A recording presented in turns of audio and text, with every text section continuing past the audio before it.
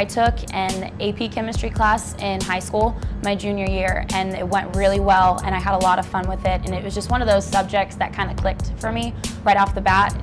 And a lot of people struggle in a class like that, whereas for me it was sort of natural.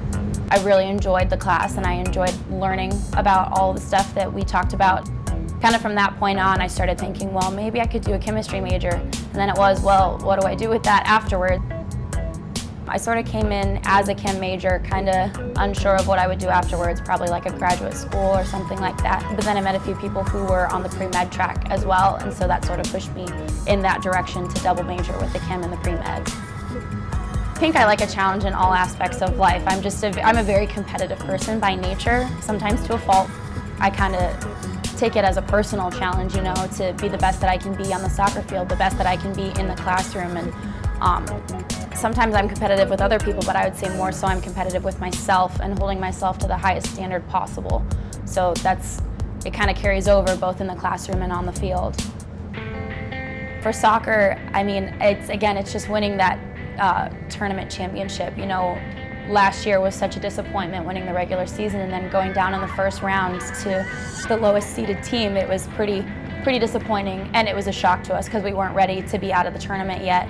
And so for these seniors especially, they've put in so much time, so much effort. I mean, if I ever need any motivation, I just look to my co-captain, Leah. She has put in so much work for this team, and I can tell how badly she wants it. And so one of my biggest motivators is just not letting her down and just getting her and the rest of those seniors, you know, that championship that they deserve and they've worked so hard for the last 4 years.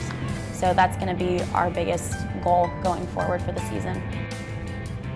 You know, ever since she's been here, even as a freshman, it was very hard not to give her a leadership role, and you know, for a freshman to come in and take a captaincy it's pretty tough to do. But she came actually very close to doing that, and we held it off for the freshman year. But once she's got into a sophomore year, you know, she got the captaincy and has just been a leader ever since. Inspiration for all the other players, and basically leads by example. I think it's been kind of a season of ups and downs, and sort of a test of our character of, you know, are we going to be the team that can do it? I think we absolutely have the potential, the talent, and the heart. Come tournament time, you know, it's a matter of how bought in is everybody, and how much does this mean to us to, you know, be the first team to win that MAC tournament championship, go on to the NCAAs, because no one's done it before at Ball State. So I think that's going to be our driving force to get us there and do what no team's done before.